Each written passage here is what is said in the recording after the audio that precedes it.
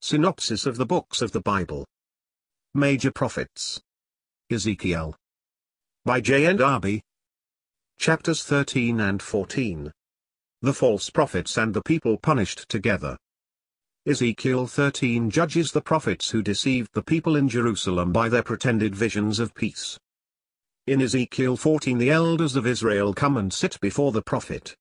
Here God sets distinctly before Israel the new principles on which he would govern them. These elders had put their abominations before their eyes. God himself will judge them according to their transgressions. As a nation, they were all alike. Jehovah could only say to them, "Repent ye." The prophets and the people should be punished together. Even if the most excellent of the earth should be found in a land which Jehovah judged, they would not hinder the execution of the judgment, they would only save their own lives by their righteousness. God did not own a nation. The only one he had now rejected, he did, the individually righteous. Compare Genesis 18. Now God was bringing all his judgments upon Jerusalem.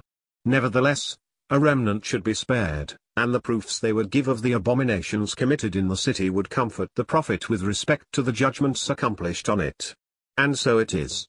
The judgment of God, who gives his people up to their enemies, is a burden to the heart of one who loves the people. But when the manner in which the name of God had been dishonored is seen, the necessity of the judgment is understood and felt.